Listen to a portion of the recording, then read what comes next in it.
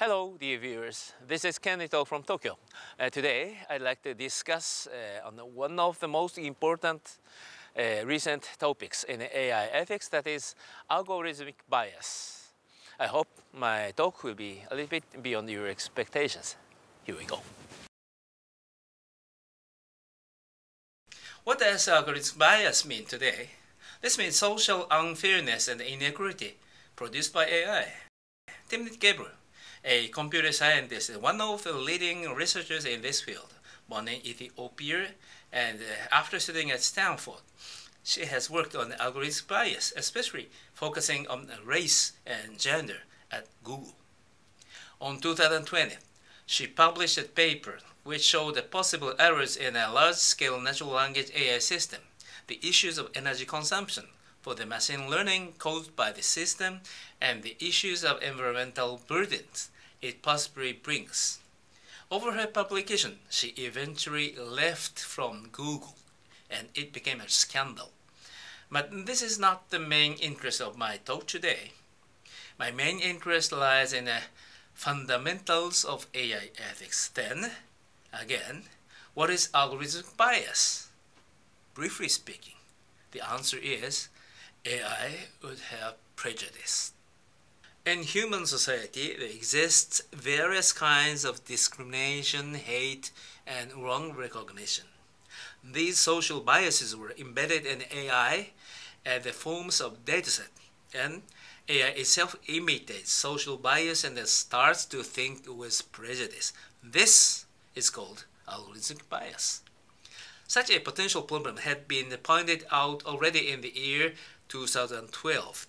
Generally speaking, however, it's safe to say that it was at the Asiloma Conference on Artificial Intelligence in January 2017 that the AI problem of bias was widely recognized, noticed, and after that, the problem in question has become widely known all over the world. Here is an example of the AI bias problem I'm talking about. Suppose that there is a data set which shows the high rate of crime by social minority, for example, black people. An AI system which learns such a biased data set might show as its result a certain high potential rate of crime by black people. It's also well known that the facial distinction rate of the white male is much higher than that of black female people. I argue that unbalanced data will eventually give rise to this biased system, which was produced by insufficient quality and amount of data and the statistics. When such two slips meet at once, what will happen? Let's suppose that a crime has occurred in some era. If AI led a conclusion of a potential suspect with much racial prejudice, moreover, if the potential suspect were specified by the AI facial system, which has its low distinction image recognition, what will be happened? False charges will be systematically made again and again, based on such a biased AI crime analysis. This is a typical AI ethical problem of algorithmic bias. Most people easily think that an AI solution is worth trusting, but in reality, possibly, various fatal errors I'm talking about here are systematically produced by racial prejudice inherently kept in actual society and a low standard of maintaining database. And Timnit Gebru was one of the researchers who pointed out this problem, elucidated its mechanism, and considered the possible solution for the problem. Her study in her research called Gender Shades showed a big difference between the precision of AI facial distinction of Caucasian male and that of black female. Also, she wrote her article under the category of Race and Gender in Oxford Handbook of AI Ethics 2020. This problem is called algorithmic bias, but the starting point of the problem lies in a dataset which includes prejudices. However, the present AI can distinguish the data issue from the algorithm issue And for this reason, this particular problem is not so easy to be solved. TeamNet emphasizes the importance of preserving the original data which gave rise to the algorithm and keeping it under the condition that re-examinations are possible. AI shouldn't copy or reproduce unconscious prejudice, discrimination, and hate which lie in the societies we live in. Also, if distorted information were sent to our society with specific interests, our understanding would be influenced by that distorted information. For an example of this, the propaganda of Nazi Germany from 1933 to 1945 is the worst ruinous example in the whole human history. Similarly, if big data, which reflect a specific interest, were taken in AI algorithm, the society would be manipulated with the abuse of AI calculation between quotation, as its result. How then can we prevent and overcome such an algorithmic error?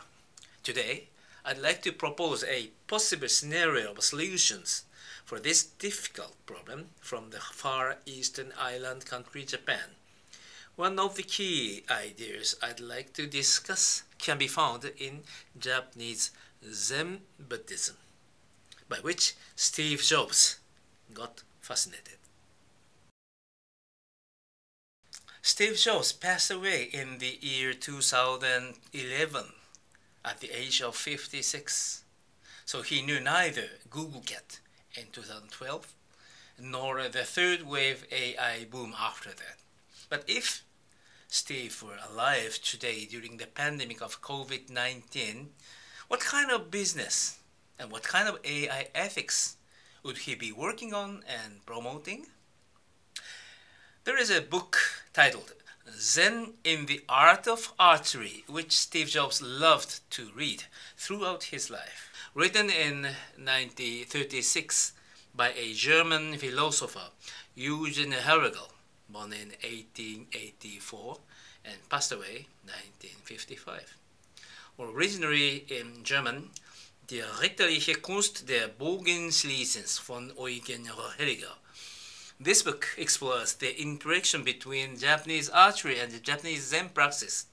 During the 1920s, Dr. Herrigel, who taught German idealism philosophy in a Japanese university, namely Tohoku Imperial University, learned ancient Japanese archery, or Kyudo, not Judo, but Kyudo, with a Grandmaster Kenzo Awa Kenzo.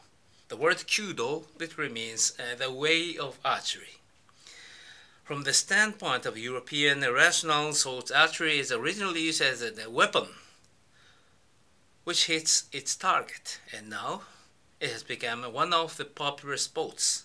But in Japan, still until the end of the 20th century, Zen priests practiced shooting a bow as the means of prayer. For Japanese people, archery has been regarded as something quite spiritual. In this regard, let me briefly talk about Zen and Buddhism, but in order to do this, here I'd like to introduce Dr. Reverend Masaki Matsubara.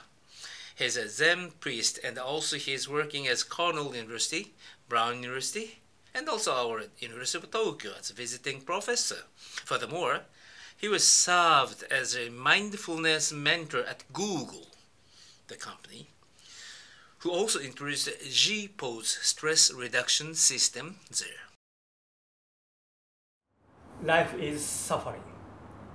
We are living in a tough daily life. Our life is tough. That is a Buddhist idea to think about.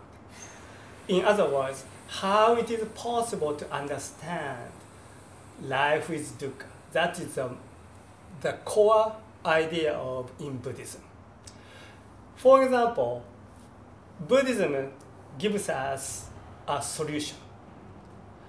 The solution is called concept of Four Noble Truths. Four Noble Truths. One is, obviously, there is suffering.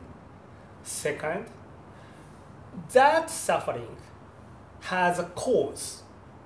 Third, there is a liberation from the suffering. That is called nirvana. Number 4, which is last, is that there is a way to achieve the liberation, nirvana. Look at an image of Requiem shot by a priest. This archery place was established in the year 1977 by Reverend Koun Suhara, the abbot of Keisho-an Temple, located as one of the sub-temples of the main temple called Engakuji in Kamakura. By the way, Engakuji Temple is the place where Dr. Matsubara was born. The bow Dr. Herigel used is now stored in this archery place at Engakuji. The great master Awa taught to Dr. Herigel, in the context of Japanese archery, shooting a bow not in technique, but in spirit.